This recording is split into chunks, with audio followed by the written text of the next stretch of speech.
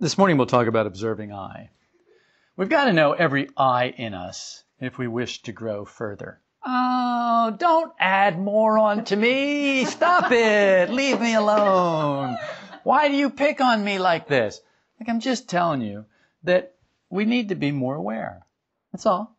It's really all I'm saying is we need to be more conscious than we now are. If we want to continue to grow. If we want to grow further, we need to be more conscious. Makes sense, doesn't it? Because growth is about consciousness. If you're going to grow, if you're going to progress, if you're going to move along this path, you must become more conscious of what you are, who you are, what you're doing, where you are. Makes sense? So we need to become more conscious of every I in us. We've got to know them all. As we are, we're conscious generally of one I at a time. And we take that I as ourselves. This is how we live our lives. I think this, I feel that, I want this, I know that. That I, whatever I that is, we take as ourselves. The attraction in this state of mind is that we see no contradictions in ourselves, and we live in a very small place at any particular moment. And this is a huge asset when you think about it, because a very small place is much easier to control. There's much less fear in a small place. This is why people love prison so much. Oh, just give me a little 8 by 10 cell. Are they that big? They're not even that big. Give me a little cell and 3 squares a day and a cot and a toilet and a sink and a mirror and, somebody who I can talk to in the cell next to me, but I don't actually have to see. Wow, that's perfection, isn't it? And it is perfection for some people. And so they are career criminals. They go to jail and they stay there. And then one day they're released. And they go out into the world and they go, I can't take it. And they go do something to get back to jail as fast as possible. They go everywhere and look for a get back to jail free card. And so they go steal a Monopoly game and they get back to jail free and they go back to jail and live happily ever after because it's what they are comfortable with. It's what they're used to. And we are just like that, only our prison is not an institution made by the state or the federal government. It's an institution that we make ourselves and that we acquire from other people. We take bits and pieces of other people's prisons and we finally build our own.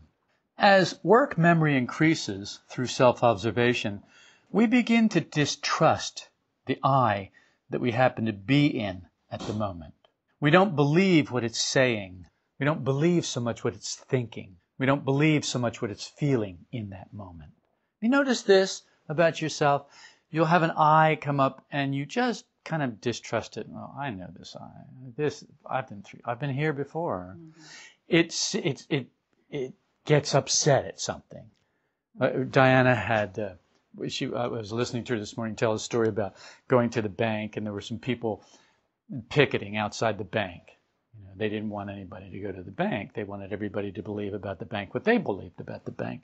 And so they were picketing and yelling and harassing people as they went into the bank. And if you were going to cross the picket line and go into the bank, they were going to abuse you, verbally abuse you for that. Diana had an I that came up and decided to be upset by the fact that these people were trying to take away her right to go into the bank, trying to stop her to go into the bank. Of course, they weren't trying to stop her from going into the bank. They were trying to persuade her not to go into the bank. To stop her from not going into the bank is very easy. She only weighs 85 pounds. You just pick her up by the head and put her somewhere else. Here, go somewhere else. She's just a little twig of a person. So, it wouldn't take much to stop anyone from going into the bank, if that's what you want. But no, it's not that. It's to persuade you to believe what I believe. To persuade you to see that what I see is the truth. That's what they were doing. And so Diana was offended. Diana had an I that decided to be offended by this and to get angry about this, which I think is rather comical, because now she's beginning to see that this I spends a lot of time in charge. She's angry a lot because people aren't doing what she thinks they should do, what this I thinks they should do. So she's beginning to distrust this I. She's beginning to hear what it's saying and see what it's doing and see what it's feeling and saying, I'm not so sure this I is really me. And if it is, I don't think I want to be this I. This is progress in the work. When you see that, and you say, that's not I don't want to be like that. If that's me, I want to be somebody else. Good. That's good. That's a good place to be. That's an excellent place to be. When you start to see that about yourself, instead of getting depressed, you people who get depressed by this, I think, hello, wake up. This is progress. You should be excited by this. Look at what a creep I am. I don't want to be like that. Good. I don't want you to be like that either. What do you think we've been trying to tell you all these years? Just kidding. Stop being like that, you jerk. You're not like that, really. And the truth is, you're not really like that. It's just some I that you've identified with that you call yourself. And as you start to pull away from it, as you start to find some separation by looking at it, by observing what it thinks, what it says, what it does, by looking at it, you separate from it. You can't be what you're observing. And as you're observing it dispassionately, uncritically, you then start to create a gulf between you and it. And as you create this gulf, it has less and less power over you until you finally can observe it as if it really were an interesting stranger, and it doesn't matter what it's doing. See, I've heard people say this just this morning. I've heard people say, well, when I see it, somehow I identify with it. And yes, we all identify. Our job is to identify less. That's all. That's all. No, I never said don't identify ever with anything. What I am saying is, look, we're identified. Don't identify ever with anything. There, now I've said it. You happy? Now you can't do that, but it's a goal. And someday you will be able to not identify with anything. Someday that will happen. Someday you will be able to not identify with anything. Until then, identify less. Okay? That's all. Lighten up. Lighten up. Have a little fun. Enjoy your life. This is a short life. It doesn't last long. It's like, phew, here today, gone tomorrow. So enjoy it. Enjoy this work. It's beautiful. It's wonderful. This work is so exciting. This work is joy. If you're not finding joy in this work, something's wrong. Do you understand what if something is wrong? Do I look like an unhappy person? This work makes me happy because it's freeing me from all of the things that make me unhappy, which is me. All of the things that make me unhappy is me. And to be free from me, who could not be happy? That's like being filled with helium, and just rising above yourself. It's a wonderful experience. We must be far more conscious of the rotation of I's in us, remembering what one another I said, or we have no distinct being. See, if we don't become aware of this rotation of I's, and it's really a very small rotation. Okay, there are hundreds of thousands of I's in us. But when you think about it, you've just got a handful that you actually play the game with. It's like poker. You got 5 cards. Well, you got like 5 I's. Actually, you got about 5 personalities that you play the game with, the game of life. And each one of those personalities is made up of a bunch of I's. But basically, you've got about 5 personalities, and you play the game with those personalities. And most people don't even use all 5. There are a couple that you'll throw away. If you get 3 of a kind, you're pretty happy with that. A full house is a big deal with a hand. A straight or something like that. I don't know that much about poker, but I know that there are, you can get a pair, you can get 3 of a kind, you can get 4 of a kind, but you can't get 5 of a kind, I guess. So, but you can get a full house or a straight or things like that. And each of them are more important in the game in ascending order. As they're more difficult to get, I guess they're more important and you can win more. And the way it is with us is that we've got a few personalities that we use mainly, that we rely on mainly. So it shouldn't be too difficult to see which personality is running you at the moment. Oh, yes, I know this one. This is the whimpering, whining one. Oh, yes, I know this one. This was the angry tyrant that's going to bash people's heads in until it gets its way. Oh, I know this one. This is the pouter. It's going to pout and whine and whimper and do all that for the self-pity. And you know that it's got a group. It's got its own little family of I's, Oh, it's the whining family here. Oh, I don't know why he did that. Or it's the angry family. Who does he think he is? Or it's the superior family. Well, I don't do that. whatever. And they're little families of eyes that make up these personalities. And we need to see this. And we need to see this rotation. We need to become aware of this. Our being is constantly shifting. Why is it that we can't be what we want to be? Well, because we're being whatever life makes us be. Somebody pulls out in front of you. Somebody doesn't let you out in traffic. And what are you being? You're being.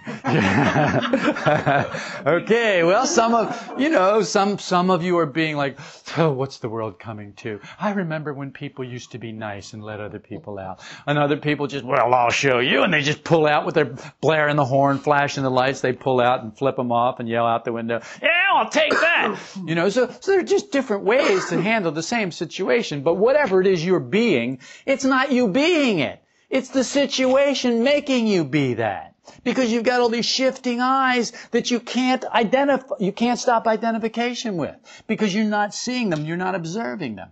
So the trick in this work is to simply observe them. Oh, look at this. Here comes the mad, insane driver eye. Wants to get even, wants to get there. It's in a big rush, doesn't care about traffic rules, doesn't care about other people because nobody cares about it. So it's a dog-eat-dog world, and if you don't look out for yourself, nobody else will look out for you, and blah, blah, blah, blah, blah. You know the speeches? Those are the eyes you need to be, those are the eyes you need to be aware of. That's all. Just remain aware. Look at them. Uncritically, dispassionately. Yep, there they are. I know those eyes. They've been around my whole life. The good news is, there's an eye that can stand above ordinary eyes. The bad news is we have to learn to use it, which takes right effort. Oh, man, more right effort. I hate it when he says that. Well, sorry, that's the way it is. If you're going to make effort, make it right effort, the kind of effort that will produce results. Why make the same kind of effort we've always made? Spinning our wheels. Run through a tank of gas, spinning our wheels, digging ourselves deeper. Well, we know how to do that. Burning the tires off the rims. We know how to do that. Let's try and do something where we actually get somewhere.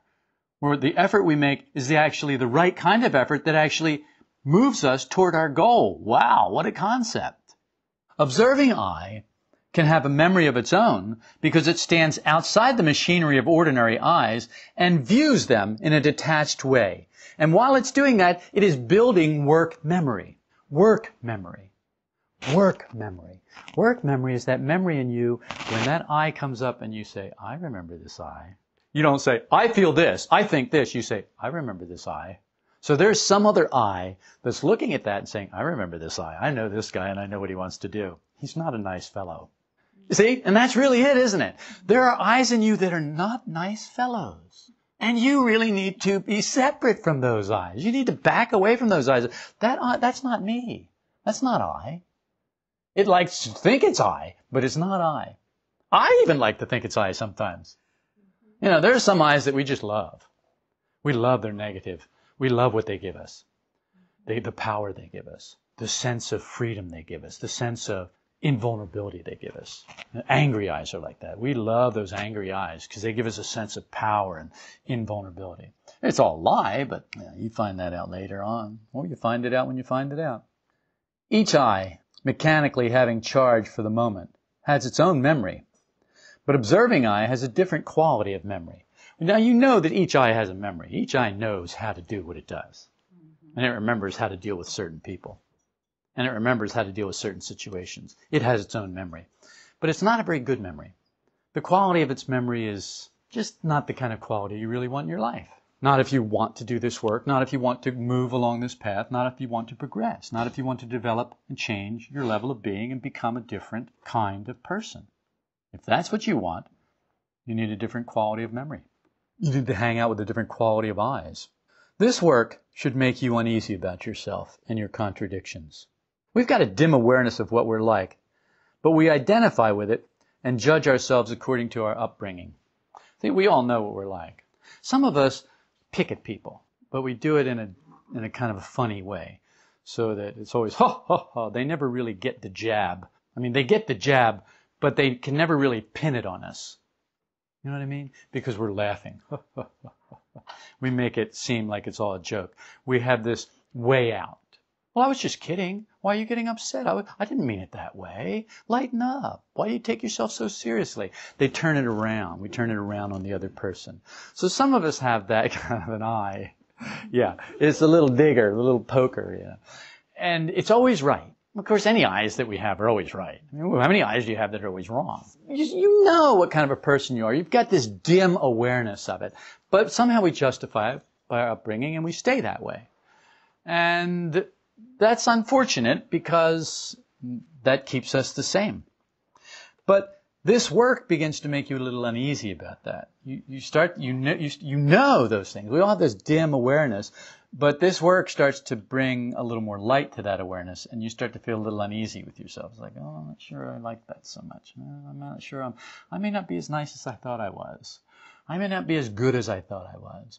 Now, some of you haven't come to that yet. You still really think you are as good as you always thought you were. Have I got news for you? But of course, you're not listening, so it doesn't matter. There's a voice in you that is louder than mine. Let's put it that way.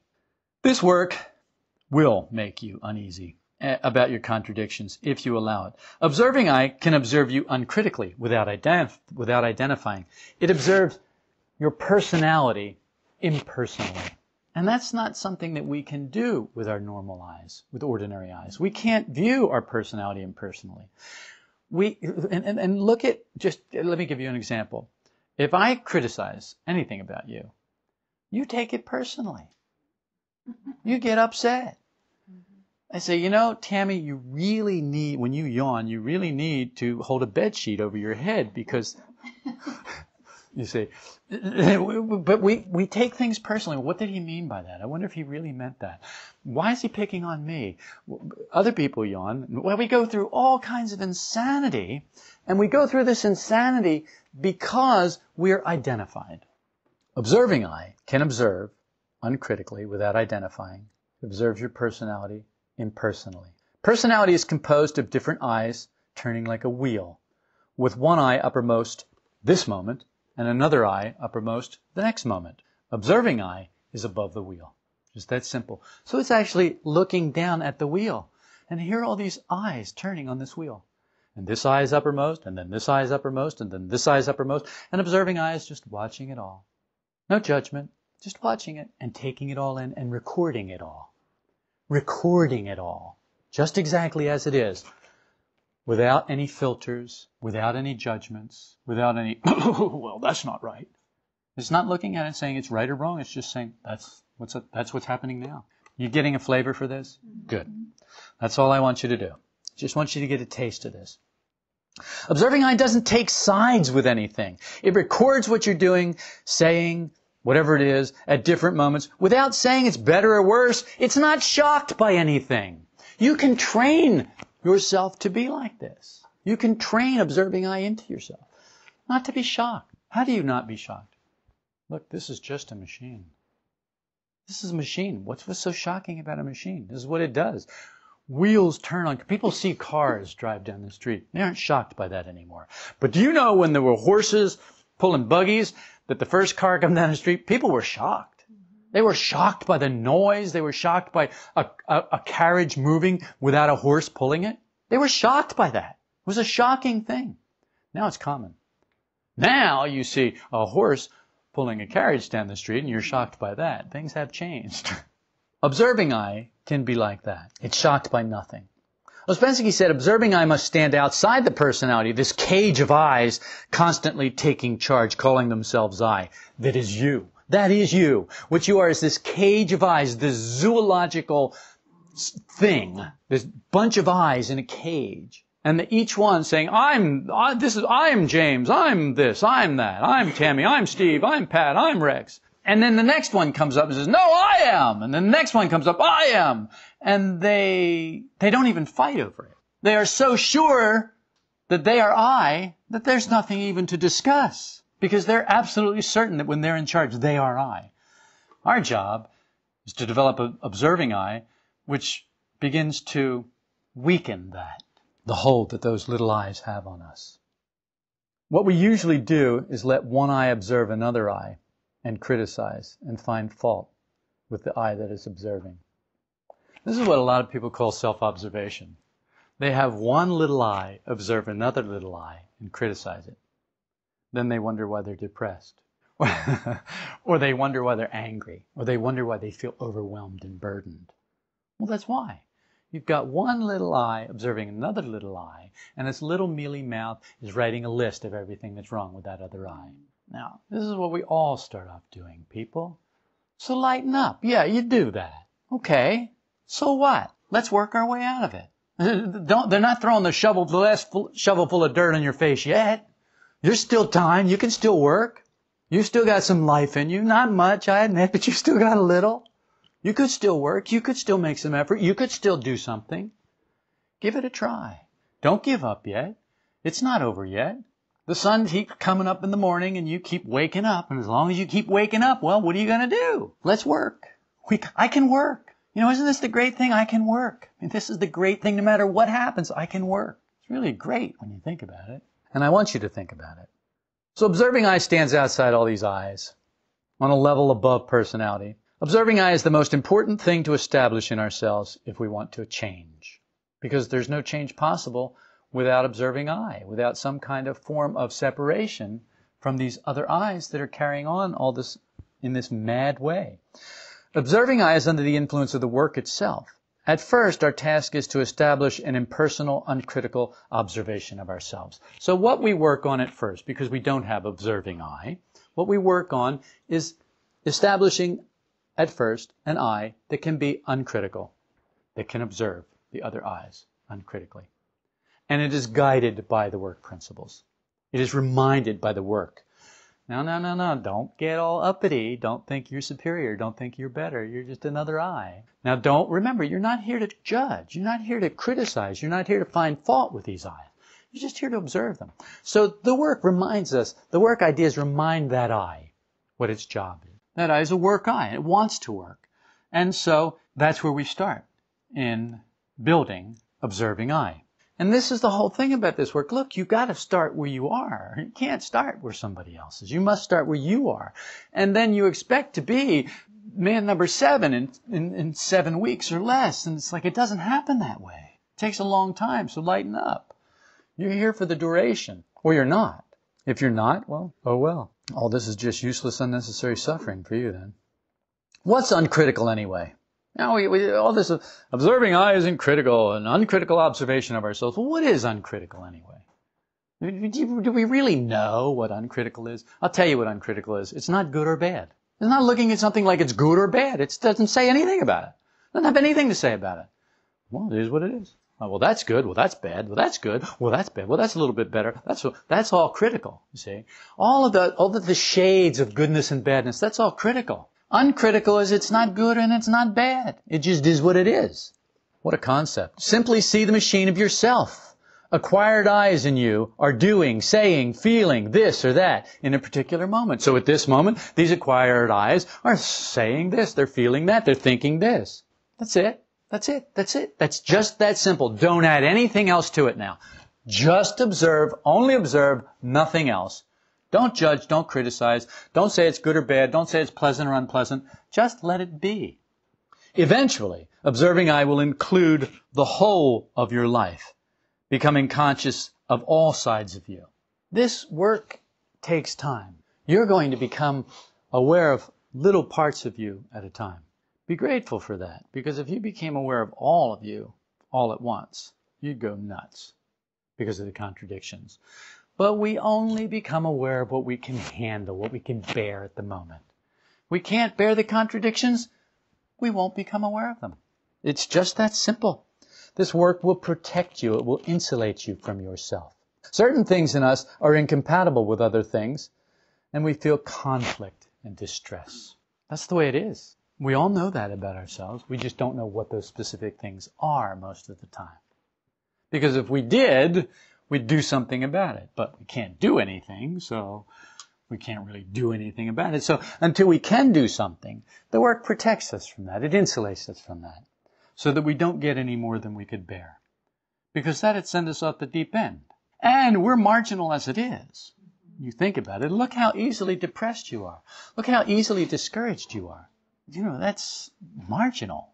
You think about it, it's like, yo, this is a long road. If you're going to get tired out on the first leg of the journey, how do you expect to make it? A man thinks things are evil due to a narrow outlook. If he becomes broader minded, things change. Nothing is incompatible for observing eye because nothing is criticized. We can all look back at a person that we were. When we were Democrats, or we were Republicans, or we were Greenpeacers, or we were this, or we were independents, or we were whatever. And now we look back at that and go, well, that was silly. Because you know that any kind of narrow-mindedness, any kind of selection of, well, this is the right way, excludes everything else. And that's silliness, because nothing is all good and nothing is all bad. Everything is useful in its proper place and at the proper time. And it's a matter of knowing when that is and being able to put things together in the right way, which is understanding. Connect things up as they should be connected. Once you know that, or begin to know that, then you see the silliness in narrow-mindedness. America, love it or leave it. Oh, right. You may have thought that at some point in your life, but hopefully you don't think that now. You may have thought, well, anybody over 30 is a nitwit. They're half dead anyway. You may have thought that, but of course, anybody who's under 30 probably doesn't have two thoughts to rub together. Oh, that's pretty narrow-minded. Did I say that? So you see what I mean? So it's a matter of just observing that. Yes, there's an eye that thinks that people who are under 30 aren't very bright. Yes, there's an eye that thinks that. Well, that's not I. But you said it. No, I didn't say it. It said it. Well, what are you telling me, that you're not responsible? Yeah, well, yes, as a matter of fact, I am. I'm telling you I'm not responsible. I'll be accountable. You can hold me accountable for saying that, but I'm not responsible, no. Because the I that said that left me holding the bag. Because I know better. I look at that and I go, that's not right. But what I is talking? Well, that's what you're here to find out. No, not what I is talking in me, what I is talking in you. You're not here to find out what I is talking in me. You already know all that. Oh, I know him. I know what he says. Oh, he's just like that. That's the way he does it. Oh, well, he always does that. He always says that. He thinks this. He thinks that. No. This is all about you. This is what you've always wanted. A whole universe all about you. You finally got it. You're the star of the show. It's all about you. So just leave me out of this. Leave everybody else out of it. It's all about you. We must accept the whole of our life, all the side that we currently leave in darkness and that is unconscious, the narrow outlook which we deny having. It would have been a lot easier for me to deny having a narrow outlook about younger people. Well, they don't have any forebrain yet. That's their problem. Well, they don't have any. Look, I got lots of evidence. The insurance companies agree, the government agrees, the world agrees. Everybody agrees that kids are stupid, but they're not. Well, you're just saying that. Well, yes, actually, I am just saying that. But I'm saying it because it's true. You can't make a blanket statement about all kids. All kids are not stupid. All kids are not smart. All kids are not male. All kids are not female. All kids are not white. All kids are not black. They are what they are. All kids are not 12. All kids are not 18. All kids are not 6. So you can't really make that kind of a statement. Not consciously. We'd like to deny having a narrow outlook about anything. Our little being is always objecting, finding fault at every moment. The cure is to broaden our being. Have you noticed how much you object? Oh my God, we object to everything. Well, I didn't object to that. Well, wait a few minutes. You will tomorrow. Sooner or later you will object. Why? Because that's what we do. Why? Because we have a narrow level of being. The cure, broaden your level of being. This is done by becoming more conscious of the I's in us, able to endure the contradictions of them all. As we become more conscious of the I's in us, these little I's that contradict, that object, that find fault, that criticize, as we become aware of them, we become able to endure them. We allow them to sit in the same room together. You can say, yes, both those I's are in me. Yep, I'm a basket case. What can I say? And it's where we start. And later we go, yeah, those I's are in me. You have a problem with that? And then later we say, yes, those I's are in me, and we don't get belligerent and say, do you have a problem about that? We just say, yes, their eyes are in me, and a lot of others too. And we don't have to defend it. We just know that it's so. You see the progression? That's all we're talking about. We're talking about progression. Through observing I's memory, we begin to change this picture of ourselves that we have.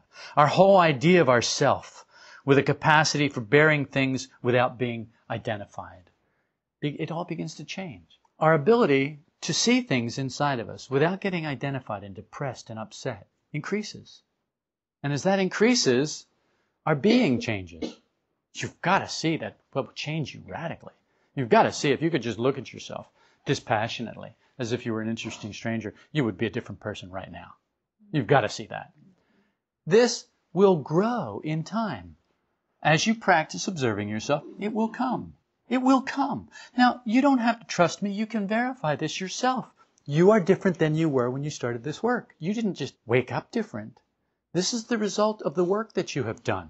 The little bit of observing you have been able to do, the little bit of not identifying, the little bit of separation that you have been able to do has already produced these results. You are already a different person. Your level of being has already changed. You are already better off than you were when you started. You already smile more. You already are lighter about yourself. You already laugh at yourself more. You already can hear things about yourself that you would not listen to before. Isn't that true? Okay. So then, what's the problem? Have fun, lighten up, be happy. If you've got a great opinion of yourself, you'll easily be offended, irritated, upset. You'll soon feel negative. As your opinion of yourself starts to take a nosedive, you find that you're not as easily offended. The things that people say and do just are not as offensive to you. You don't have such a wonderful opinion of yourself. You don't feel like you're owed so much. Simple, not easy, but simple. Under the influence of the memory of observing I, we begin to feel loosened from the fantastic ideas and attributions, the virtues, the merits of ourselves that we don't really possess at all, that all exist in imagination. We get these fantastic ideas about who we are. And work memory, the influence of observing I's memory, work memory, starts to loosen us from all that. We start to be freed from all that. We're not tethered by those things anymore. And so we're not bound by those things. And so we're not on the wheel turning with those things. This is a good thing. What's the greatest danger as we get older? Complacency? Anything else? Any other ideas? Meaning complacency is not the answer I'm looking for. It's a good answer, but it's not the answer I'm looking for. Becoming more narrow. Yeah. What? Becoming more narrow, you agree? You got 3 more narrows and a complacency. Okay. And you're all right, really, because the greatest danger is to crystallize out into our idea of ourselves. The greatest danger in getting older is that we will crystallize out into our idea of ourselves, that we will actually start to accept and believe our idea of ourselves, that will become fixed, unchangeable. This is who I am. You know people like this. You have met people like this. They're done. They're closed. Their life is over. It's who they are. That's the way it is. They'll never talk to their children again. They'll never do this. They'll never do that. That's it. This is right. That's wrong. And as long as you do that, you're out of my life. Those people are crystallized out into their idea of themselves. They're done. They are going to have to come back. They're going to have to die. The only way for them to get out of that is to start over. They're done. Either that or just break them. Can't do that, because then you can't put them back together. So they're done. It's over. Leave them alone. Let the dead bury their dead. That's the greatest danger, to believe our imagination of ourselves, the kind of people we are, how good and kind we are, how generous we are, how virtuous we are, all of our merits, all of our good qualities. To believe that about ourselves, that's the greatest danger as we get older, to have that crystallize out so that we are absolutely certain that's the way it is. Uncritical, observing I, if properly supported through your valuation of the work, prevents this early crystallization into a false person, because you're not what you've acquired in life. That is not who you are. That's false personality. It's a false person. It's not really you. So it would behoove you not to believe that that is you. But when you get to the point where you believe that that's you and you're crystallized in that, you're done. That's the big danger. We're all such tiny, unpleasant creatures. It takes a great deal of self-observation to see how ridiculous our vanity and pride is. And it does. I promise you it does. It takes a tremendous amount of self-observation to see how absolutely absurd we are. Because look at us. We all walk the earth way too proudly. We all think way too much of ourselves. You're nothing, but you don't believe me. I'm nothing, but I don't believe me. Or I've got a bunch of eyes in me that don't believe me. And they come up on the wheel, and one of them takes charge. Blustering, blithering idiots. We begin to see this gulf between what we imagine that we are and what we are. It's really quite wide. It's like, oh, but I really thought I'd come further along than that. All these years, and this is it. This is all the progress I've made. There's a huge gulf between what we imagine ourselves to be and what we actually are. Thus, our relationship to ourselves begins to change, naturally. As observing eye grows, as work memory grows, your relationship to yourself has got to change. You're going to start to see that you're not who you are. Your relationship with yourself must change at that point. How could it do anything else? Different forms of feeling superior to others begin to be dissolved. Do you have any idea how many different forms of feeling superior to others you have? Well, there's something to observe. We no longer build ourselves up on false personality, which of course is our most dangerous enemy. We don't know that. We act like false personality is our savior. Oh, that's who will keep me safe. That's who will protect me from all the wolves in life. Oh no. That's who will feed you to the wolves after it eats its full fill. Work will not allow anyone to observe themselves further than they can bear. I guess I've said that already. Now, a lot of people can't do it because they can't get under their imagination of themselves. They instantly begin to feel they're no good, of no importance. They begin to suffocate. Okay, that's where they are then. What do? Well, nothing. There's nothing to do. You just keep dipping them in the work. That's what I do. This is what I do. I just keep sending a new wave of work ideas your way to wash over you, to dip you in it. So if you can't accept it, okay, maybe next week. Well, maybe next year. Maybe 5 years down the road. What does it matter? I'm going to do this. You're going to do this. You're still here. You're still sitting here. You're still receiving this. Something is washing over you in some way. You're soaking in this in some way. Eventually, it's going to make a difference because there's something that brings you here. Work calls that magnetic center. Unless a man begins to realize his own nothingness, he can't get anywhere. This is so important. I know I talk about this a lot, but it's because it's very important. We've got to realize our own nothingness in order to get anywhere on this path. We're all trying to study something that is very big, and we've got to realize that we are very small. And when you get that, things get a lot better. You just get a lot lighter. You get a lot happier. You feel a lot less burdened. You feel a lot less depressed. You feel a lot less angry. You feel a lot less cornered. You feel a lot less wrong. He's the only one who can do it right. He's always making everybody else wrong. Blah, blah, blah, blah, blah. That's your problem. It's in you. And as you begin to see yourself as less, here's a sign. If you think someone else thinks they're somebody, you have a problem. I'm sure there are a lot of people in my life who think they're somebody. I don't notice. Why? Why would I? What could it possibly mean to me? This is a one-man show, and you're it. This is all about you. You're the center of the universe. It's all about you. Observe yourself, uncritically, dispassionately, with humor. Be happy doing it. You've received a great gift. This knowledge is a great gift. To be able to apply it and to gain understanding from it, this is a great gift. You are very fortunate. So be grateful and observe yourself happily.